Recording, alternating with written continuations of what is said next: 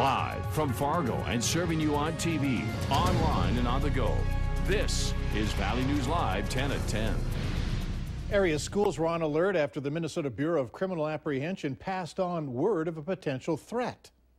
Good evening, everyone. Thank you for joining us. Agents with the Minnesota BCA alerted area law enforcement that schools in northwestern Minnesota may be targeted. Now, the threat prompted several schools to go into lockdown, including Detroit Lakes, Perham, and New York Mills. Students were left wondering what was going on, and many parents opted to take their children out of school early. Valley News Team's Natalie Parsons was in Detroit Lakes and explains why it's better to be safe than sorry. The sun is setting on a day ending safe and sound. But earlier, parents were notified the Detroit Lakes School District issued a code yellow. They had received a threat, and they were following protocol to make sure all students and staff were safe. Whether it was a voicemail, text message, or email, the district said they were on lockdown. Classes and school operations were continuing to go on inside, but anyone looking to enter must be authorized at the door. School districts are put in a position anytime they hear anything threatening a student or teachers or staff, they need to follow protocol. Other parents had their concerns with this threat, being that the notice sent was vague and saying northwestern Minnesota. And in doing their own research, they found that other local public schools were not on lockdown. We're going to worry about the information that we have in Detroit Lakes. And we just felt like because of the ambiguity of it all, that we would take action. The Detroit Lakes superintendent says law enforcement did not give them specifics on this threat. And now the question of what tomorrow will bring is on the minds of many in this community. We'll be in touch with law enforcement tonight to make sure, has there been any progress made on identifying, or is there any closure on this?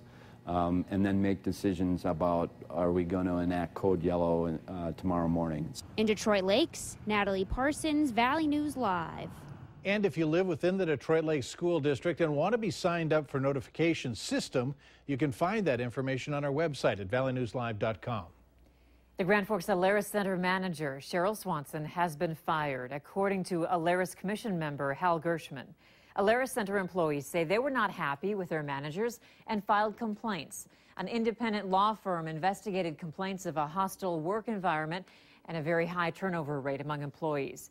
The Alerus Center assistant manager, pictured on the right, Bob LeBaron, was fired earlier this week.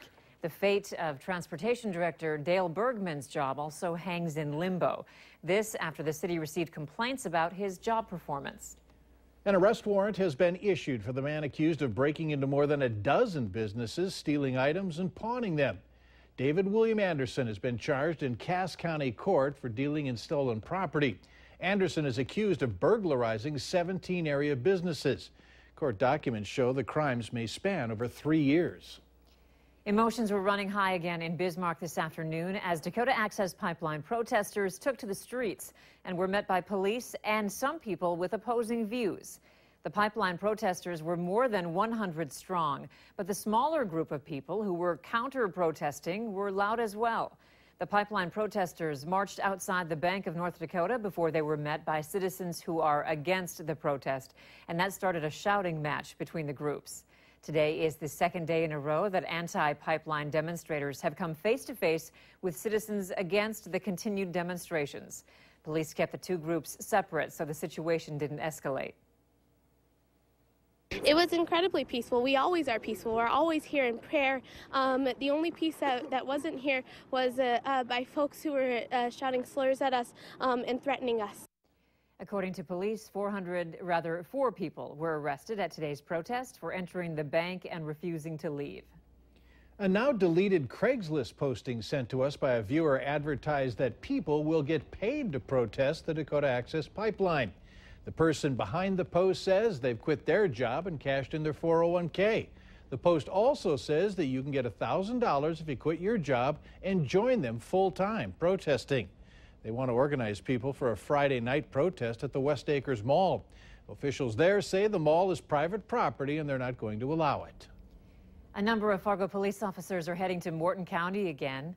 A source tells Valley News Live that more law enforcement from the city are traveling there to assist as protests over the Dakota Access Pipeline are expected to continue.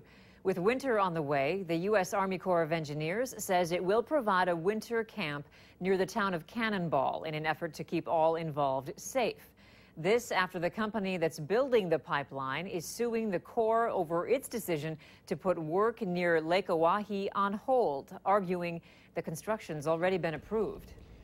If you're flying out of Fargo, you're advised to get there a couple of hours prior to your flight to make sure you have enough time to get through security.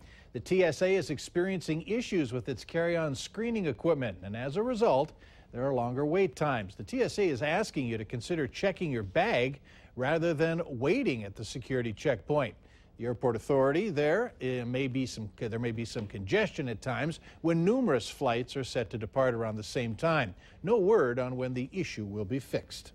The holidays are a time to be thankful for what you have and remember those who are less fortunate. Children at the Lutheran Church of the Good Shepherd in Moorhead made what they call blessing bags to give to homeless people. Valley News Team's Giovanna Simuch tells us how the bags are teaching children a valuable lesson.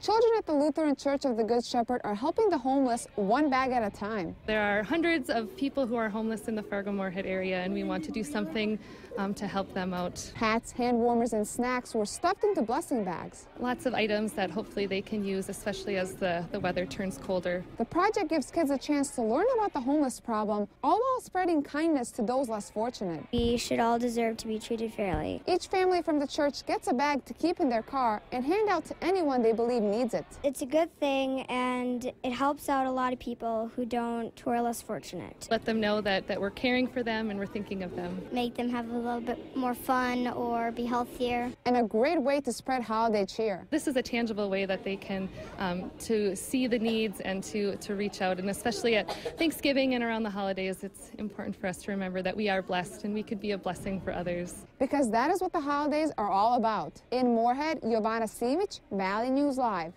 The church is hoping to hand out 400 bags. If you're interested in making a donation, the Lutheran Church of the Good Shepherd is always taking donations.